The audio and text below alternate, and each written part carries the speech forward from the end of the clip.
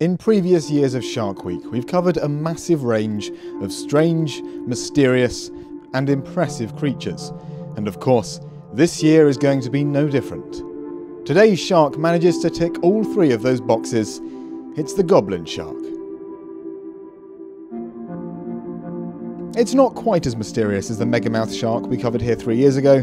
There have even been attempts to keep a goblin shark in captivity, more on that later.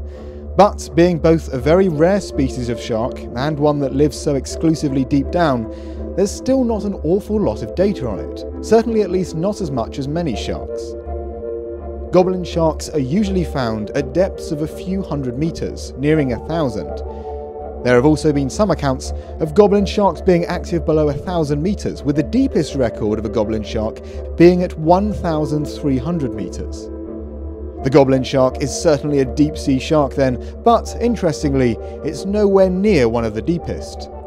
In fact, the deepest recorded depth for a great white is 1,200 meters, which is only 100 meters higher than that of the goblin shark. The difference then is the exclusivity that the goblin shark devotes to these deep waters, and its biology reflects that. Given the sparsity of food at the depths the goblin shark lives, it can't afford to spend as much energy as other species trying to swim around to catch its prey. It has weakly developed muscle blocks and a generally soft body.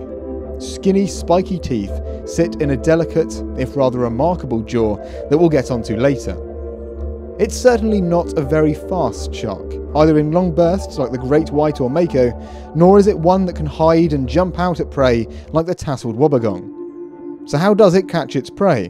How does the shark survive? Even living such a languid lifestyle needs food, and one can struggle to find any at such depths. Perhaps the most immediately obvious unique features of the goblin shark, and indeed what gives it its name, is its very elongated snout. This snout has a high concentration of pores called ampullae of Lorenzini. These pores are electroreceptors. They are able to detect the tiny amounts of electricity that living organisms around them naturally give off. The hammer of the hammerhead shark also contains ampullae of Lorenzini. Both these strange aspects of these strange sharks helping them find prey, but at very different locations. While not particularly well developed, the goblin shark still has a better sense of sight than some other deep-sea creatures, and may be able to use these to also detect the faintest glimmers of light and movement that might reveal themselves at the goblin shark's depths. Indeed, many possible animals of prey that lurk at these points of the sea can be bioluminescent, so this slow, slithering shark will probably use everything it can to detect the things it's got to eat.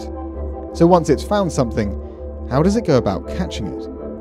Well, the goblin shark's strangest feature isn't actually its snout. That title is usually reserved for its mouth. The slender, spiky teeth that we talked about earlier are perfectly suited to quickly catching on to the kind of prey it's likely to encounter. When it finds itself suitably positioned over its food, the goblin shark's jaw remarkably protrudes out to snatch the prey for itself. The prey is swallowed whole. As I'm sure you could tell, these teeth are not adapted to chew in the slightest. Perhaps whoever named the shark misspoke. Not the goblin shark, but the gobbling shark. The goblin...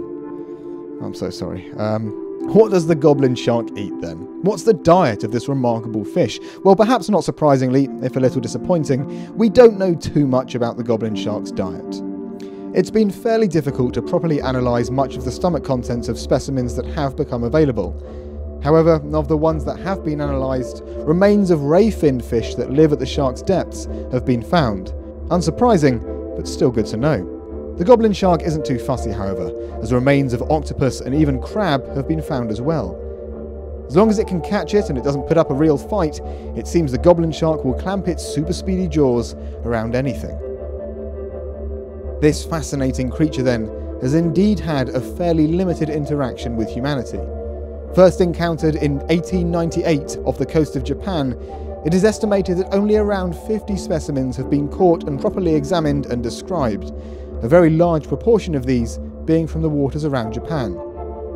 The goblin shark can be found all over the globe, however, with specimens being recovered near Australia, South Africa, Spain, and much more.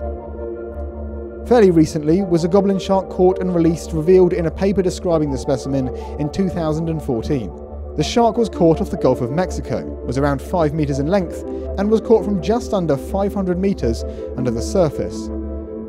This was a particularly large specimen, and interestingly, it was the second shark to be caught in the area.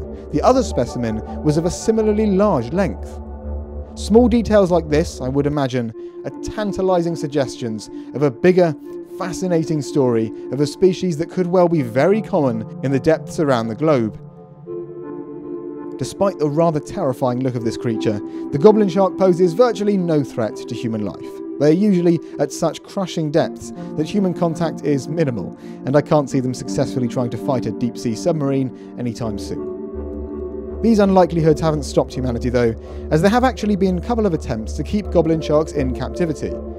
Unfortunately, none of these specimens have survived for long. One kept at a university in Japan survived for a week, while another kept at Tokyo Sea Life Park survived for just 2 days. This distinctive and rather terrifying looking shark remains then much a mystery, and certainly remains one of the strangest sharks, and indeed organisms, to still inhabit the planet. That's it for today's Shark Week 2023 video. Thank you for watching, and do feel free to subscribe to the channel if you haven't already to learn more about our world, its history, and the wonderful life that surrounds us all. I do hope you enjoyed, and we'll see you tomorrow for, well, you know what's coming if you've been hanging around us for long enough.